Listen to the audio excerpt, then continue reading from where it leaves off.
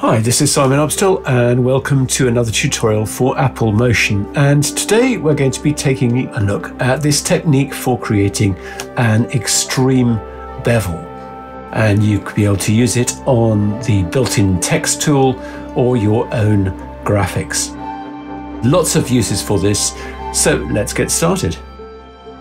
So just a quick check on our project setup. I'm going with 1920 1080 as usual. The frame rate and the duration don't matter because this is a static effect.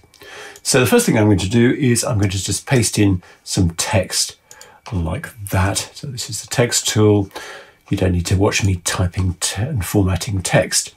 So what I'm going to do is I'm going to take this group and I'm going to make a clone of it. So right click, make clone layer.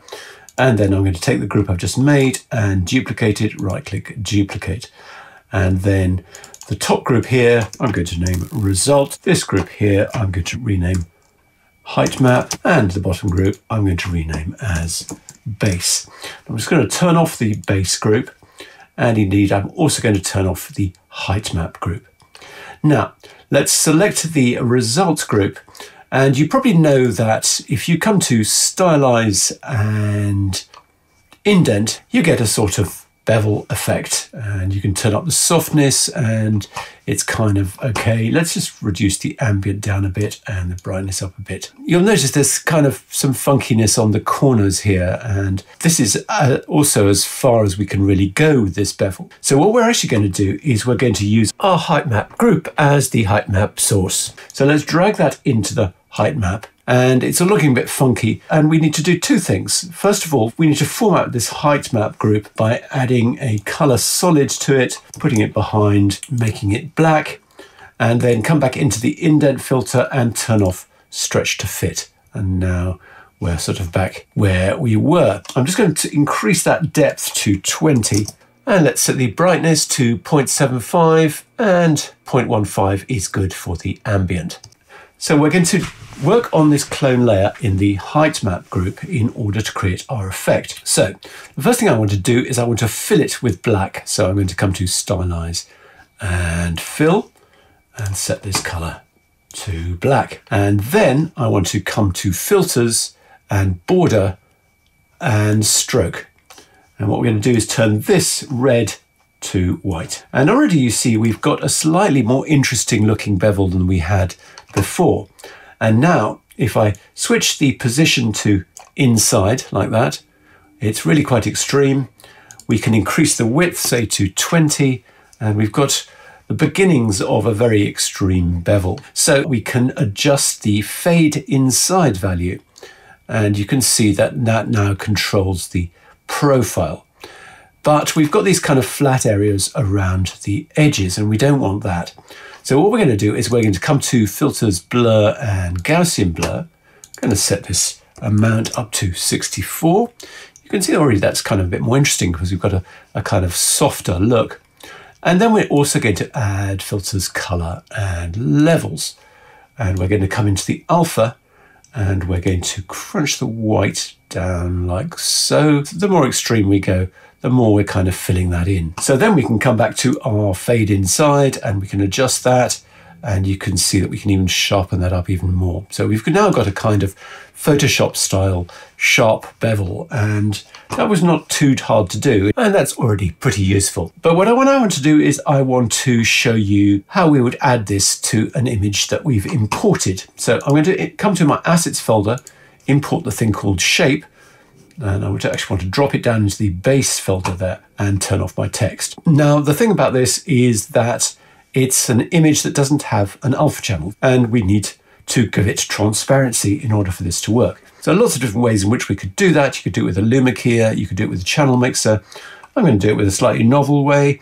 I'm going to make a clone of it, and then I'm going to add an image mask to the clone. I'm going to take the original shape, and I'm going to switch the source channel to luminance. So now we're using the luminance of itself to create the cutout. And you can see that our effect has now been applied nicely to this logo shape. So what we can now do is we can get even funkier with our height map clone layer. First thing I want to do is just look at some texture. So let's add stylize, add noise. You'd want to turn off auto animate there, but you see now we've got some roughness to our image. And if we wanted to experiment with the text, you could see we've got that roughness in there as well. That looks pretty nice. So let's revert to our shape. We could instead add stylize and crystallize, and that creates a different sort of roughness. You'd want to make sure to turn the speed down to nothing, and you can adjust the size to taste. So that looks quite nice. Another thing we could do is we could come in and add something like stylize and hatched screen. Let's stretch it out like so. So that looks kind of interesting. But I also wanted to show you what we can do if we add filters and stylize and high pass. And you can see immediately we've got a whole new layer of contouring. So we've got a sort of a dip inside the original bevel, like so. And so that's much more interesting. And so we can adjust the radius and we can really sort of sharpen that up like that. And you could maybe just put the hatch screen above that and turn it on. And so now you've got that texture inside those new contours. So there's loads you can do really with this group here, adding sort of distortion filters to it or stylized filters, and it's going to look good. So another thing I want to do is I want to come to the library and generators, and I want to drag in a gradient right at the top there. Just going to adjust this gradient colors till I get something a bit nicer. And then just adjust these Y start and end. So 320 for that and negative 320 for the end. And then to this group, I'm going to add an image mask, and I'm going to use my base group as the source like that. And we can come to the group and blend mode and set that to color dodge. So that's kind of overcooked it quite a bit. So let's come back to our result group, and above the indent, let's drop in a levels. And then let's adjust the gamma like that. Maybe reduce the white down a little bit. That hatch screen probably just reduce that mix value down so it's not too strong. So that looks kind of quite nice.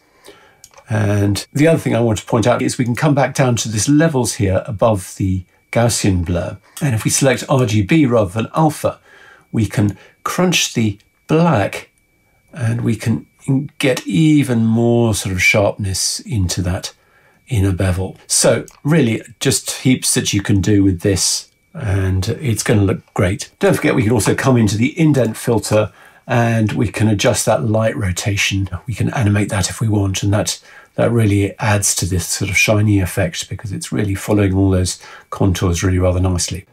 So I just want to make two final points before we finish. The first is that so far we've only looked at black and white source images, but in actual fact we can use color images. So I'm going to bring in this colored shape from my assets folder, and let's turn off that old shape.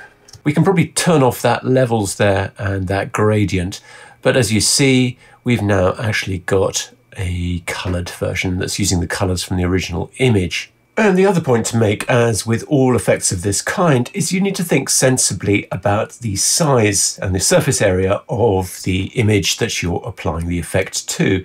So for example, if I type very small text, it just doesn't work at all. And we need a much larger image size for the effect to deliver anything that's worthwhile. So please keep that in mind. So there you go, there's loads you can do with this technique to give your graphics a custom look, and I'm sure you're going to be able to find lots of uses for it. So thanks very much indeed for watching, and see you again soon.